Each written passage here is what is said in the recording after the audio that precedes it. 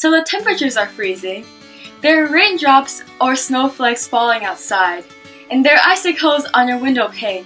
And you cringe as you look outside on the weather because now it's time to go outside and run. But on the bright side, running in this uncomfortable frigidity will make you a stronger athlete. The blue on my shirt symbolizes the coldness of winter. Here are some tips to help you handle the cold so it's not such a painful experience every winter. I haven't ran in the snow before, but I ran in some hardcore rain. So now I will share with you my experiences and what other things I have found, especially for you hardworking athletes that will train through any weather. So number 1 is to warm up.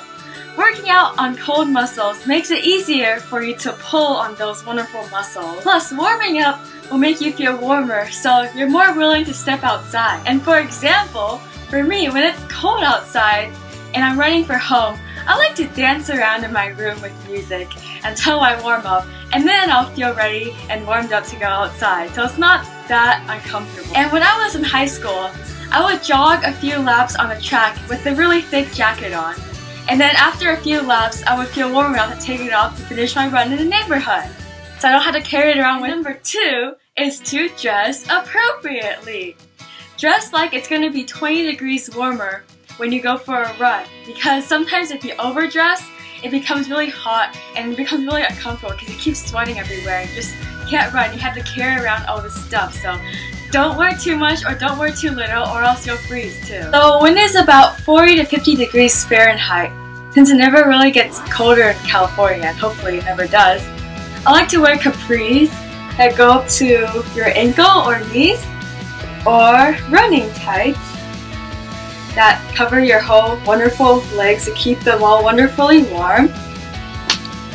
And I also like to wear a long sleeve shirt, like a light one preferably, over my t-shirt. And I like to get the fitted kind of pants because otherwise your pants will constantly sway against your legs when you run, and it gets really annoying. I feel like it weighs you down too. But if I'm doing like a track workout, I would just like to wear the extra layers when I warm up and then take off my long sleeve shirt, and I'll wear shorts underneath my pants and then go do the wonderful workout. And usually when it's cold and I can't feel my hands, I like to wear my gloves as well. But sometimes if I don't wear my gloves, when I finish a run, I just can't feel my hands and I can't use my phone. I just can't type anything. It's just so frozen and annoying.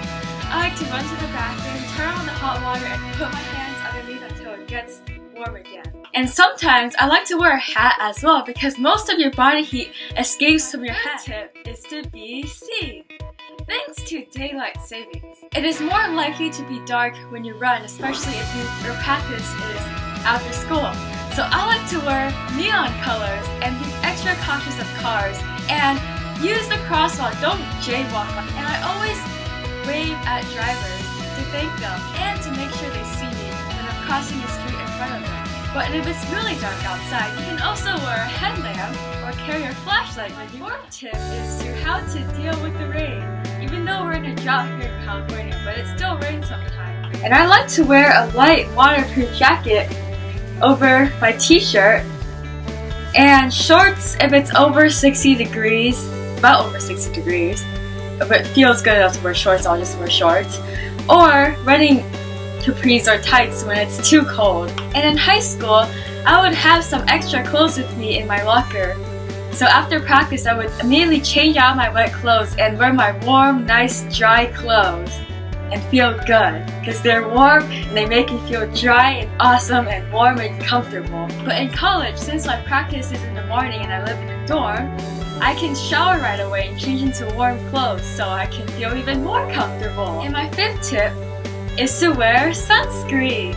Even though it might be cloudy and you feel like there's no sun outside, you should still wear sunscreen because there is still sun and you need to protect your wonderful skin from all those ultraviolet lights because you don't want to get skin cancer. Also, if it's snowing, it's white, so the light intensity is extremely intense because the light reflects on the white to the snow back to your skin, and you want to protect your wonderful skin. And my 6th tip is to take it easier because sometimes when it's really cold outside, the track will have ice patches, or the ground will have ice patches over them. And you don't want to slip, and you need to be careful. And you need to make sure you see those ice patches. And when it's colder, your muscles are a lot unhappy because they're a lot stiffer. They don't really want to move, even though you already warmed up. It's a good idea to go a bit easier, just in case you don't want to pull anything. So on those days, it is better to do a workout on a treadmill, or if you're really lucky and you have an indoor. And my 7th tip is to drink water. Just because it's cold doesn't mean you're not losing any water. You lose a lot of water when it's dry too. In a way, we're kind of like plants in going through transpiration, because when it's dry, there's negative water potential on the outside, and usually water wants to move from positive to negative water potential. Therefore, it diffuses out through your respiratory system or through your skin through osmosis. That's why you want to drink water. And my 8th tip is how to race in the cold, because sometimes in high school, one of my cross-country races was at 7 a.m. I think I started at 7:15 a.m. in the morning. It was Clovis actually, in California at the wonderful Woodward Park.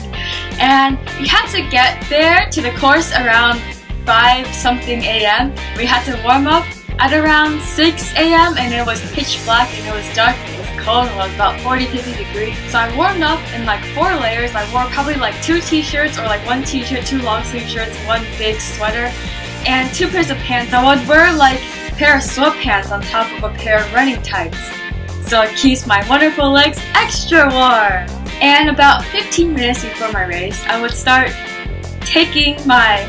removing my layers, because taking my clothes off sounds kind of awkward, and then starting to do strides, drills, stretching, warm up, and all that good fun stuff, and trying to make myself really happy because I'm just about to run in the cold. Isn't that so exciting? But I see some other people wear their layers until the gun like a minute before the race starts. But for me, I like to get used to the cold first, and when I'm warmed up, of course. And then I like to be like, it helps you like mentally prepare for a race. And then I like to go because it makes me feel more comfortable. When I'm comfortable, I race better. So do whatever makes you feel comfortable. And sometimes when I'm running really hard in the cold, I can't feel my whole arm, and it just so uncomfortable, so freezing, and it's just bleh. So I see some other people wear like arm sleeves. I think they're like compression stuff. I'm not sure they actually like compress or just like wraps around you. I personally never tried them before, but I want to try them one day so my arms don't feel like they're falling off and I can't feel them. It just does not feel very pleasant. It was also about 50 degrees that day, and I ended up running about a minute personal record in the 5K on that course, so who knows what the cold can do, you know? Like, it could either, some people think it slows them down, some people it speeds them up. Because I usually run slower in the cold because I feel uncomfortable and unhappy, but that day I was thinking happy thoughts, so I guess it just really has to do with the mindset. Which leads me to my 9th tip, is to be motivated. Because even though it just seems really cold and disgustingly gross outside, just so uncomfortable, you just don't want to go outside, you want to sleep in your hole and curl up in your blanket around your fireplace. Just remember that the cold makes you tougher and able to handle more situations. And you still gotta run, because if you don't run or work out, you don't get any faster and you don't get any closer towards your goal. And just think about how happy you'll feel afterwards, after you're done running in that cold. Think about all of your wonderful goals and how happy you'll feel to accomplish those goals. And in order to accomplish those goals, you have to run in the cold. So just think happy thoughts and everything will be okay. And my 10th and final tip is to whether you should run when you're sick. Usually, I heard that if your symptoms are neck up and you're just sniffling and you should be okay to run. But if they're neck down and you're sick, you're sniffling, your head is aching, and your body is aching, and you're just feeling kind of gross, I think you should stay away from working out or running, in the cold especially, because it could worsen your symptoms. And exercise is still stress to your body. If you stress out your body, it will not be happy, so it won't heal. So you better just stay in bed and go on Tumblr or something, or watch YouTube videos and just chill, relax, and rest. That concludes my wonderful video. I hope you achieve success in your wonderful life. I will link my wonderful blog down below and my wonderful Instagram down below. And keep thinking happy thoughts, and I hope you all have a wonderful day.